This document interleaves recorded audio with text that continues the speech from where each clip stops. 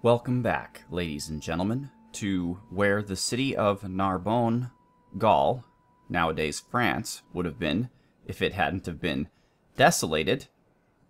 And it is a place of significance to the next famous Roman woman of this period that we are going to be discussing, Galla Placidia. But before we get started with that, let's take stock of what's going on.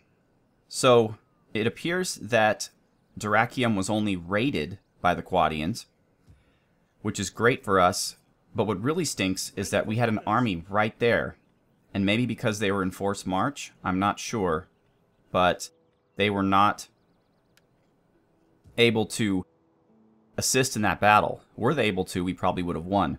Now the problem is, the Quadians are now on the water, where we are not particularly good. I'm pretty sure we could win the battle.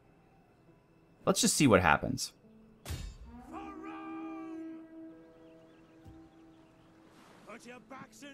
Well, they're running from us. That's a good sign.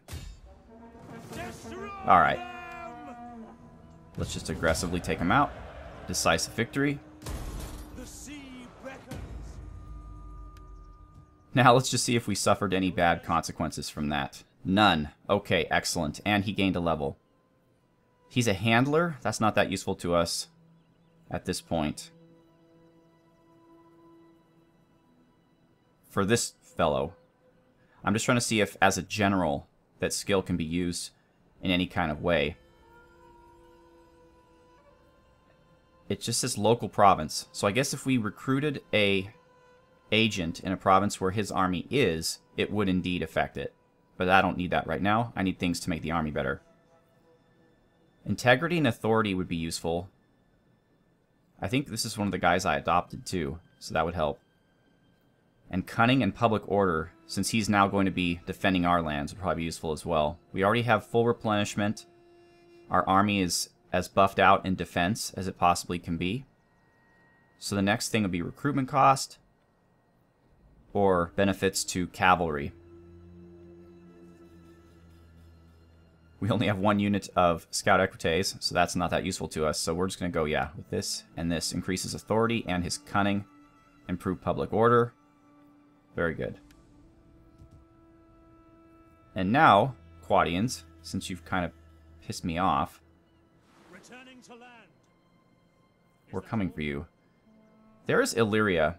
I have too many enemies, and I'd like to get in good with Aelia, if possible. They're at least Roman, so they're culturally similar to we are. Or to what we are. We have an improving relation with them. We are, as always, a welcoming host to you. They do not want to trade. It would be very lucrative for us if they were to agree. We'd earn 1,000 gold a turn. What if we gave you 1,000 gold? Moderate. I think it's worth it. Let's give it a try. Nope. Alright, what if... How much would a gift cost? Over 1,000. Our relations are improving by themselves. We'll just leave it like that. It's worth noting that everyone else in the world pretty much hates us. So, if I could be friends with Aelia, that would be very useful. Dacia is about ready to revolt. We cannot allow that. Oh, that's interesting. We could march there without having to cross the water. Alright. I thought we've already tried to dismantle this numerous times. Why is this not working for us here? Dismantle. Damn it. Now this could either be a weaponsmith or a tool maker. Wealth from industrial and agricultural, which we don't have any. This is just a construction site. This would give us +1 recruitment capacity and some iron. Both would give us iron. The toolmaker would give us more iron. Then the question is, do I want recruitment in this province to be good? And the answer is no, I don't. I don't really care. So the iron production is really what I want. But I don't know if I want to spend the money on it just yet. Sanitation's pretty good here. What would be worth building here?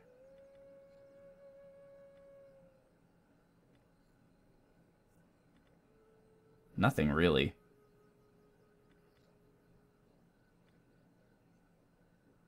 I guess sanitation would make public order go up, and it would give us a little bit of wealth.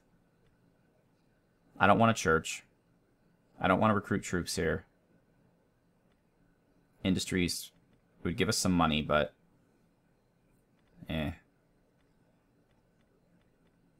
Alright, we're just going to try. We're going to hopefully, again, this... I don't know if maybe Sacred Ground just can't be taken out. Maybe I'd have to convert it first and then dismantle it. Who knows? We'll see. But we do have some money, so let's put it to good use. Where? We needed a bunch of things. Let's see. Here we go. We've already improved the reservoir here. And here. I think we were down here that we wanted to do something. Tyrus. No, we're already improving that here too. We could improve our dyes. So that'll increase squalor by 2. Which would hurt sanitation. So let's wait till this gets built, maybe next turn. Since we have enemies around here, let's upgrade Melitine, and there's something I wanted to do here.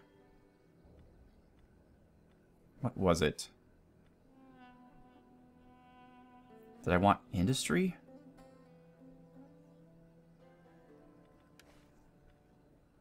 Oh man, so many people are happy.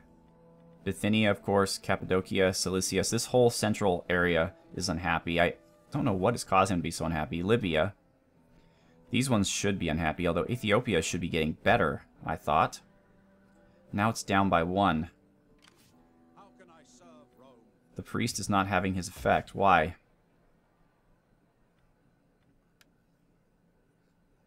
Taxes, immigrants. Okay, so immigrants, for some reason, they're getting immigrants. And the political situation. Greek Christian is definitely on the rise, though. Dang it, I thought Ethiopia was settled. What can I do to make it better? I can improve this, which will improve public order. But it will increase squalor. A thermi I don't want to spend the money on, or an aqueduct. A capital would provide public order and wealth. A forum would provide public order and wealth.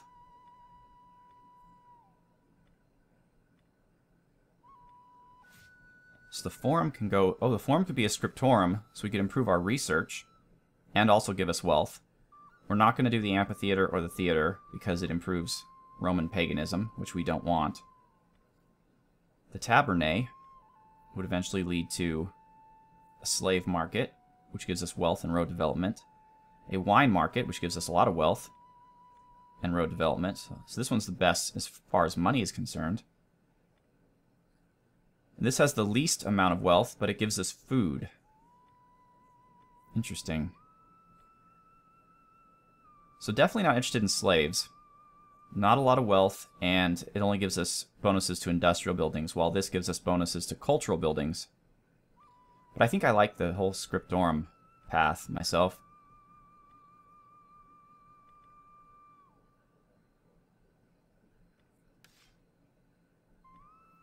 What else could we do? The capital will eventually either go to a governor's house, which would improve public order a lot and give us some cultural growth. Okay, that's fine. Or we can do the banking house, which gives us trade. Faction-wide. Not that useful. So public order plus 9, but no money. Well, a little bit of money. 300, and improves the tax rate a little bit. Gives us more of a garrison. Not that useful down here. So 300 plus 9 public order. Or...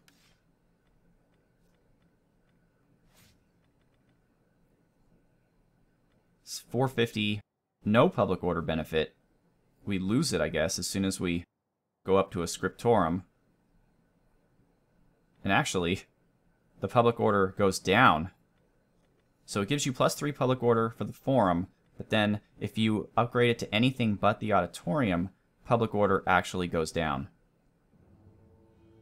Interesting. Well, it doesn't go down this path, but it +3 goes away, I'm pretty sure. So that's made our decision for us. We're going to build the capital. Because we need public order more than anything else, and that's the long-term solution for that. Alright. Dacia, I know they're pissed off. Nothing I can do about that. Cilicia is actually getting better. So it leaves us with Bithynia, or Bithynia, and Cappadocia. We're working on both of them. What can we do in terms of industry? This will lower public order, but give us more wealth. Animal husbandry. Bithynia actually has decent fertility, so I think we should stick with the fields there. So we're not going to have much animal husbandry. This will lower construction cost, which will be helpful to us.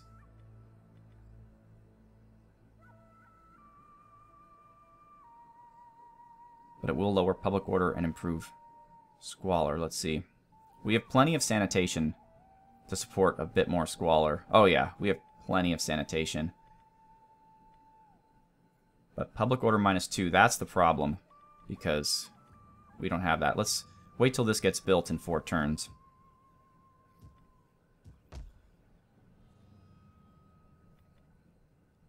So we could also build a public order building here. That would certainly be helpful in the long run. Let's do that. Capital. Okay. I don't know if this is a good idea or not. It sounds like a good idea to me. I don't know if it'd be better to spend that on something military or something research-wide. Obviously, I want scriptorums. I wish they had some kind of public order benefit. But they do not.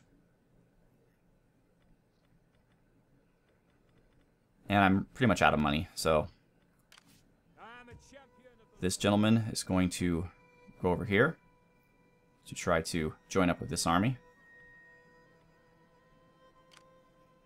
Alright. It's time to fight Kartli. To battle! I like it. It says we're slightly favored, but they're fighting it out. Let's do it. So in the next few episodes, we're going to be speaking about Aelia, Galla Placidia. And I want to mention a new book that I'm going to be adding to my list of sources. And that book is Galla Placidia, the Last Roman Empress by Hagith Sivan. Now, Galla Placidia was born in 388. She was the daughter of Theodosius I, or Theodosius the Great, and she was a granddaughter on her mother's side with the Western Emperor Valentinian I. So she is obviously very blue blood in terms of Roman aristocracy. Wait. Yeah. Oh, look at these guys. I did not even know this. They've built a fort. This is going to be problematic because of the towers. Oh, remember the last fort siege? It went really, really poorly. A siege engine would be really nice about now. Something that would take out the towers. So here's the plan.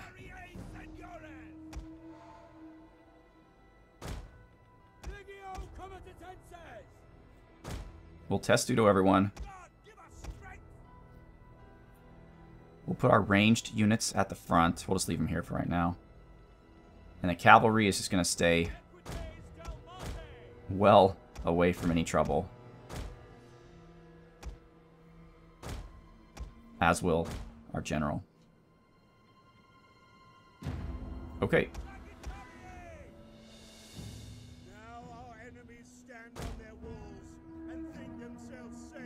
So I was told that if you hold down Alt and move troops, that they move in formation.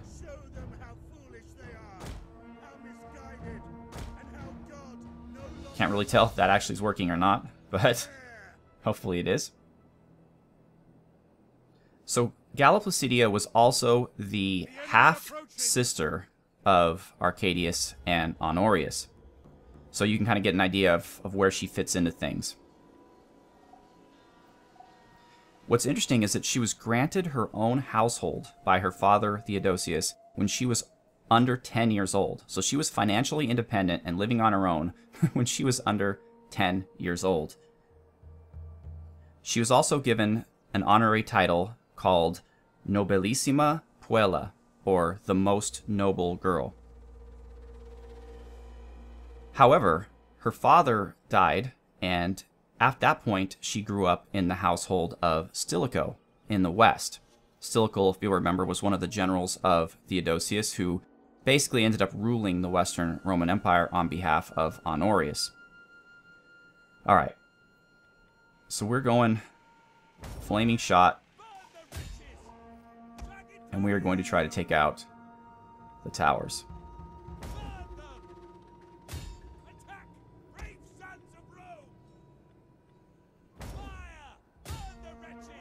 Now these guys, I don't think... Yeah, they can't do anything to the towers. So they are just going to... What are you going to do? You can take out the cavalry, and you can take out their archers. Okay, so the tower's firing on us. We'll see how this works. It may not work out very well for us. We'll loosen them up. See if that does us any good.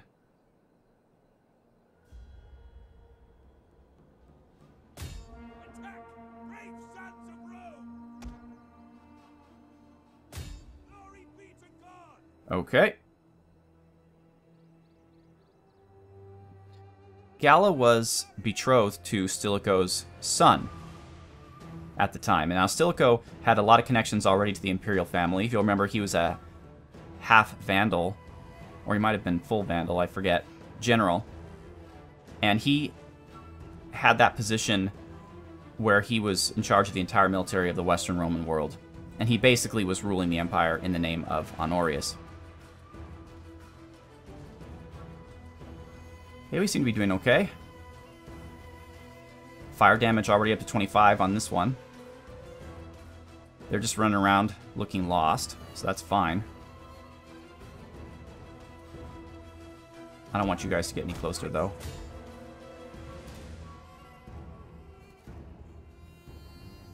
Meanwhile, we can move everyone else up.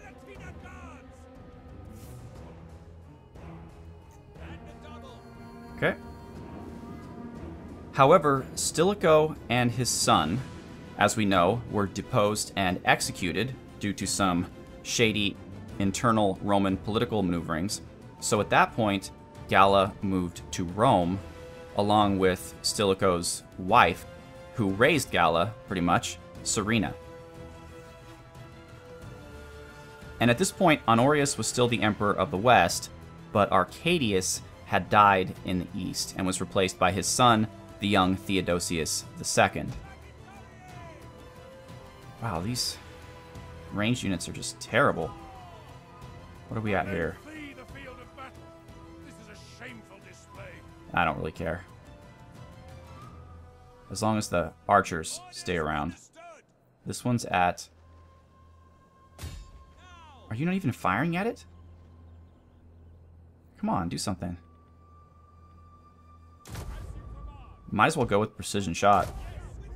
No reason not to. Let's take this thing down. 64% fire damage, and yep, he's fleeing. Shoot. Alright, you get out of there. Our forces have found their courage. Back to the fight. So during the siege of Rome by the Visigoths that we discussed in an earlier episode, Serena and Galla were in Rome during this time. Now that siege lasted between 408 and 410. So Serena, she was accused of conspiring with Alaric to let him into the city. And this was a notable event because she was most likely innocent of this charge, but also her execution took place in the city with the acceptance and collusion and potentially support of Galla Placidia, the woman that Serena practically raised and would have been her mother-in-law.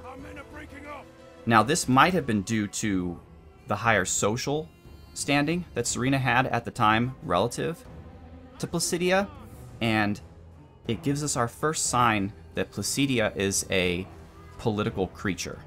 She does what it takes to improve her own standing. What are we at here? 100% fire damage. Okay. Great. So now I want you guys over here quickly. You can speed that up a bit. I don't care, they can run.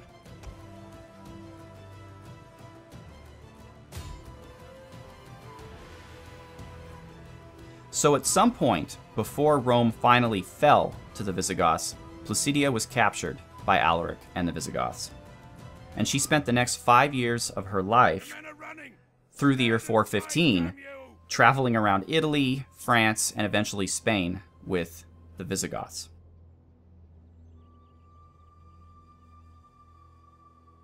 Alright, the wall's burning down. Excellent. This one has no fire damage at all. Let's take it down. Come on, guys. A unit is running from the enemy. So they're kind of backing up here. This is very interesting how they're handling this. We can speed it up even more. So that wall's gone completely. Our men are breaking off. This one is slowly raising in fire damage, not by a lot.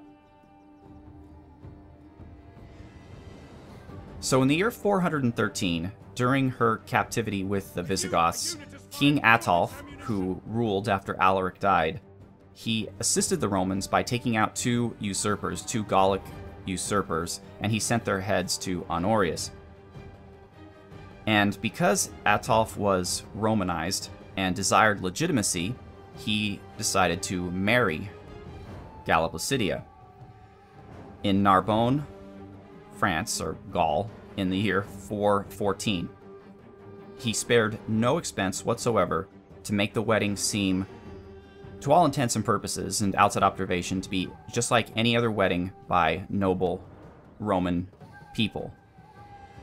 And it looks like we are out of ammo. Alright, well that tower's still around. It's not going to help us, but okay, that's fine. Let's move everybody up. We can attack from this angle here.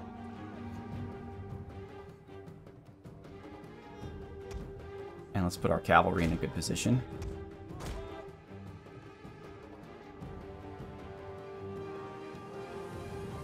General. This is going to be very interesting. And we're already in range of that tower. Oh, that tower is just going to tear us up. If only our archers weren't complete idiots.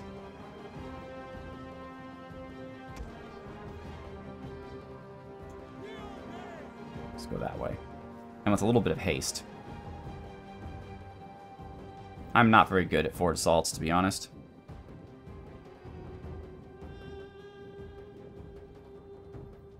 So though other members of his people may have argued with this philosophy, Ataulf wanted to be seen as legitimately Roman. And also he probably wanted his descendants, who, him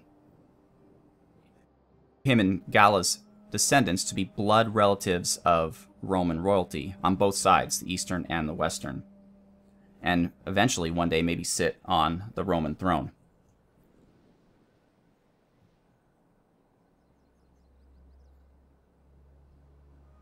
Okay, we're back at regular speed. Let's just pause things for a second.